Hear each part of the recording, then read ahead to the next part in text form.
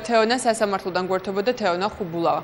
რამდენადაა დაცული ქვეყანაში ადამიანის უფლებები და რა რეფორმები გატარდა ამ კუთხით. ადამიანის უფლებათა დაცვის კომიტეტი ანგარიშს წარადგენს პრეზენტაციას საკანონმდებლო და აღმასრულებელი ხელისუფლების, საქართველოში აკრედიტებული დიპლომატიური კორპუსის, საერთაშორისო ორგანიზაციებისა და არასამთავრობო სექტორის წარმომადგენლები ესწრებიან. გურამ როგავა ჩაგვერთება ადგილიდან, სადაც ის თემას აშუქებს. გურამ, გისმენთ, რა მიმართულებებზე გაკეთდა აქცენტი?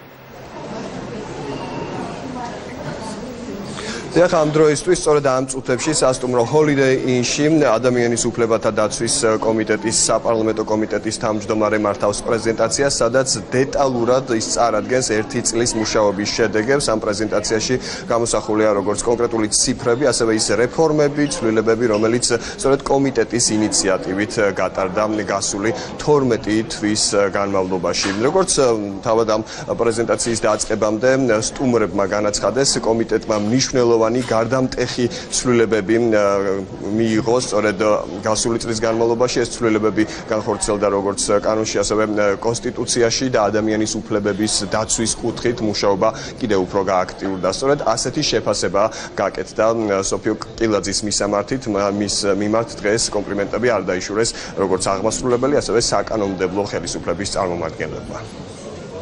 ჩვენ უნდა გქონდეს მჭიდრო თანამშრომლობა, რა თქმა უნდა, სახალხო დამცველის აპარატთან, რომელსაც სახალხო დამცველთან, რომელსაც აქვს საკონცო ფუნქცია მინიჭებული ამ მიმართულებით, პერსონალურ მონაცემთა დაცვის ინსპექტორთან, ძალიან მნიშვნელოვანია თანამშრომლობა არასამთავრობო სექტორთან, სამოქალაქო საზოგადოებასთან და ასე შემდეგ. არის უამრავი დაინტერესებული მხარე, რომელიც არის ჩართული ადამიანის უფლებების დაცვის პროცესში და ნებისმიერი გადაწყვეტილება, რომელიც მიიღება პარლამენტის მიერ, უნდა იყოს მიღებული ასეთი მჭიდრო თანამშრომლობის საფუძველზე.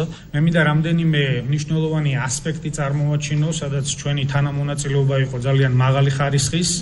პირველი ეს გახლავთ გენდერული თანასწორობის მაქსიმალურად უზრუნველყოფა, ოჯახის ძალადობის საკითხების ინტეგრირება სხვადასხვა მოსამზადებელ კურსებზე, მათ შორის რეაბილიტაციის კურსის ფარგლებშიც, როდესაც ჩვენი სამხედროები სამშვიდობო მისიებიდან ბრუნდებიან. დამკვიდრდა ტრადიცია, რომ ადამიანის უფლებების კომიტეტი ერთ-ერთი ყველაზე ძლიერი და წამყვანი კომიტეტი იყო. ეს ტრადიცია გრძელდება და ეს არის ძალიან მნიშვნელოვანი.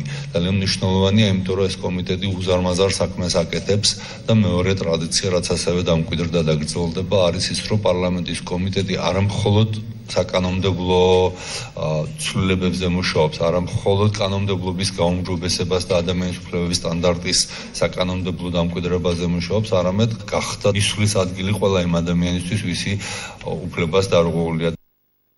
რაც შეეხება ოპოზიციის კომენტარებს, ისინი შეფასებას გააკეთებენ სწორედ მას შემდეგ, რაც სოფიო კილაძე ამ წუთებში მიმდინარე საკუთარ პრეზენტაციას დაასრულებს და ოპოზიცია სწორედ ამის შემდეგ გამოთქვამს საკუთარ, ასე ვთქვათ, პოზიციას კომიტეტის მუშაობასთან დაკავშირებით. როგორც შენ აღნიშნე, ლიზა, დღეს დიპლომატიური კორპუსის წარმომადგენლები იმყოფებიან აქ, ასევე არასამთავრობო ორგანიზაციები და მნიშვნელოვანია, რომ საკანონმდებლო აღმასრულებელი და ოპოზიციის წარმომადგენლების, საკანონმდებლო აღმასრულებელი ხელისუფლების და ოპოზიციის წარმომადგენლებთან ერთად აქ შეხვედრას ესწრებიან სხვადასხვა რელიგიური კონფესიის წევრებიც.